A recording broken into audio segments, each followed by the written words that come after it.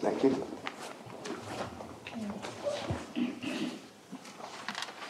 Chester High Youth Court is now in session. The Honorable Judge Alton Briscoe now presiding.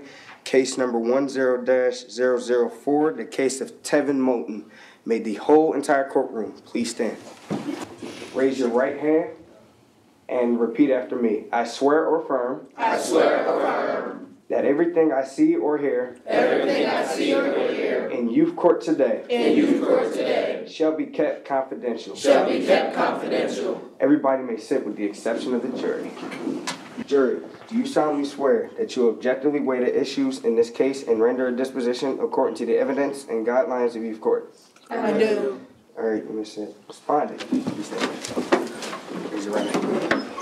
Do you solemnly swear that the testimony that you are about to give will be the truth, the whole truth, and nothing but the truth? I do. In youth court, to require the same level of decorum be maintained as in any other judicial forum in Delaware County. There will be no gum chewing, smoking, tobacco chewing, eating, or drinking. No cameras, recording devices, audible beepers, or cell phones are allowed. No laughing, talking, or other inappropriate behavior is permitted while court is in session. If there is any improper behavior, either the bailiff or I will stop the proceedings and ask that the behavior be ceased. If verbal warnings are not successful, bad behavior on the part of a spectator or juror will result in the removal of that person, and your hearing will continue without them. If a respondent's behavior disrupts this courtroom, the respondent will be expelled from the courtroom, and a mistrial will be declared, with the case being sent back to the referring official. Does everyone understand? Yes, sir. Yes.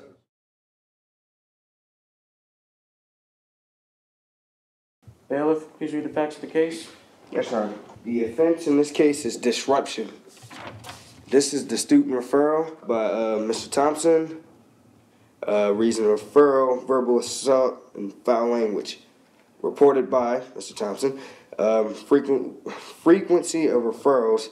This is first offense. Location was in the classroom. Second floor, Seaside. This is the description of problem by referring person. Tevin Moulton threw a juice at a student. The student confronted Tevin, and Tevin verbally assaulted the student. Then I asked Tevin to leave. He then verbally assaulted me, and he walked out of the class. All right, this is the respondent's statement of fact. It says, I walked into Mr. Thompson's room on time. This happened after lunch. I was very angry in Mr. Thompson's class of what happened at lunch. At lunch, another student verbally assaulted me to the point where I became very enraged. I told him to leave me alone. Instead, he threatened to throw a juice at me. He punched me, and I ran out of the lunchroom. I took my juice in the classroom and waited for him to show up. He showed up, and I threw the juice at him. Mr. Thompson became infuriated and told me to leave the classroom. I tried to explain myself, but I was so angry, I was yelling, and then I stomped out. This time, will the youth advocate please come with the opening statement? Yes, Your Honor. I'm Jamar Saunders, Mr. Moulton's youth advocate. Mr. Moulton was verbally assaulted and threatened by one of his peers. Then was assaulted again, physically. His peer ran out the cafeteria, but Tevin did not follow him. He made the right choice there. But when he made his mistake was in Mr. Thompson's class, when he threw a juice at his peer. Mr. Moulton did not know how to control his emotion, and off anger and impulse, the juice was thrown. When confronted by his teacher, Mr. Thompson, he reacted wrong. Then he stormed out the classroom.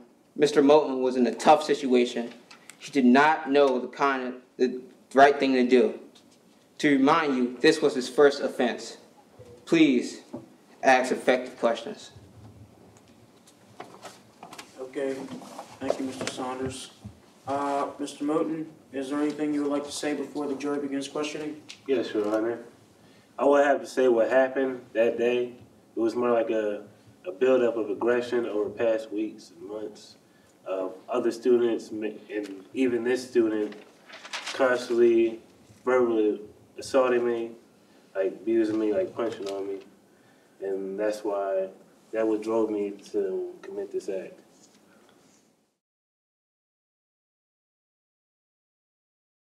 At this time, the jury may begin questioning. In your statement, you had made reference to abuse going on in past months, weeks. Can you tell the jury what, if you don't mind, telling the jury what that was all about? It was mostly because it'd be like group of kids, like, verbal assault, burning on people. They would burn on me.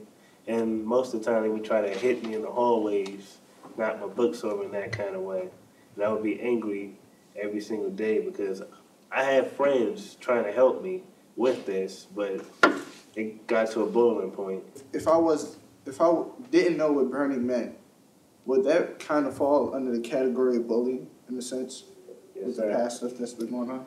Yes, it would. Don't you believe it'd be wiser to tell one of the girls or a teacher or administrator? Well, at that point in time, I kind of wasn't thinking that way. I kind of thought I was my own justice. Do you think that was the right thing to do? It most definitely was not. Do you think it's a better way you could have handled the situation? I actually do. I actually think I could have told Mr. Thompson, told him about the problems I've been having, but instead I took the alternate route. Yes. Have you ever been written up for this type of incident before? No, I have not. Do you feel anyone was harmed or by your actions? I have to say the teacher was harmed because I verbally assaulted him, which I shouldn't be in the first place. The student was harmed. And as you say, the class was harmed by the disruption.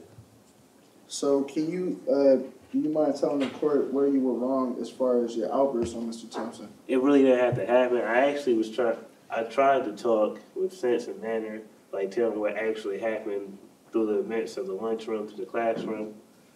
But I have to say I used an aggressive tone that I should never use with an adult.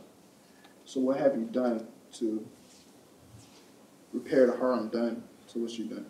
I didn't really have the guts to say sorry to Mr. Thompson or even enter his classroom because I disrespected him in such a manner. Is there any more questions from the jury? No. There are no further questions from the jury, Your Honor. Thank you. At this time, will the youth advocate please come with a closing statement? Yes, Your Honor. Mr. Moulton has informed us that he has been harassed by his peers for several weeks. Tevin thought he could take care of this situation alone. Tevin thought he could get away with it. Tevin has an idea of who he has harmed. Tevin knows his strengths and weaknesses.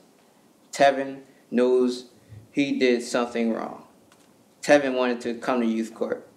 He cares about his education, and he cares about other people's education when he helps them. So make the disposition restorative and help Tevin develop as a person.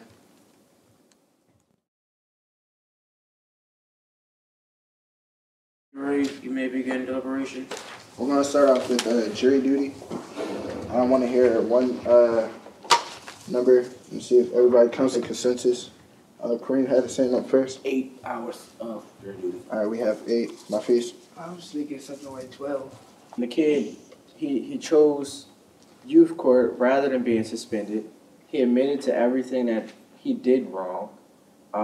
When it came to what he did wrong, he admitted that he should apologize, but he never really knew how to do it. I mean, I think 8 hours would teach him how to apologize. And Mr. Thompson, he already has a good standing relationship with Mr. Thompson. I agree with A too. So we all reached consensus to 8 hours. All right, apologies. To Mr. Thompson for the verbal assault. I agree with Kareem. Anybody else? Is it written or verbal? It should be written because he doesn't know exactly how to say it to Mr. Thompson. So rather than coming out front and actually having to talk to him, writing it down on a piece of paper, rather than word face to face, I think would be a better way to express itself to Mr. Thompson. Okay. Any people have any other opinions? We reached consensus to write an apology to Mr. Thompson. Is there any essays? Or we want him to write? I think he should write an essay on bullying and how to trying to look for a cope, I guess. I wasn't leaning towards essay. I was leaning more towards complete research on bullying. I completely agree, but the only question, and I keep running through my head when the essay and all that is thrown into is it being restorative? Well, the whole aspect of him writing this is like for him to think more so. Because apparently when we question him, he didn't know how to handle it. And he lets it escalate like to the point where he explodes. So if he thinks more and he does research on it, maybe he'll know how to cope with it better than anything. Do we agree? Reach consensus? Yes. Everybody agrees? Yes. All right.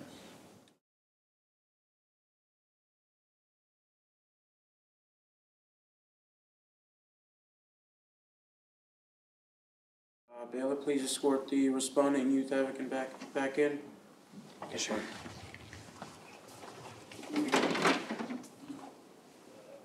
Please remain standing at your seat. Thank you.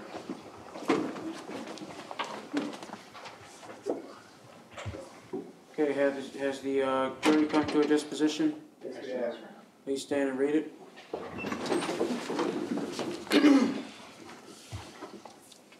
In the case of Tevin Moten, the Cheshire Youth Court has reached a disposition.